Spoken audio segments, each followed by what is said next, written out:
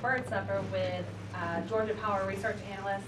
She's pulled some lists of businesses from Hoover for us to start create a targeted marketing recruitment campaign.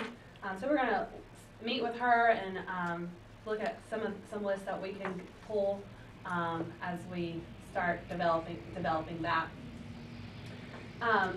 which leads to brochures that we are currently doing some research on, getting content development and copywriting for those to go be a part of that campaign. This week I learned how to do the mobile website capability, so we'll be adding the content to the mobile capabilities of the website so it can be used on tablets and mobile phones accessible. Redesigned some of our materials with our new logo and brand. Now that I had the website all the way, I was able to get to some of our pieces we had already designed and just put our new logo on there, new face. And then also have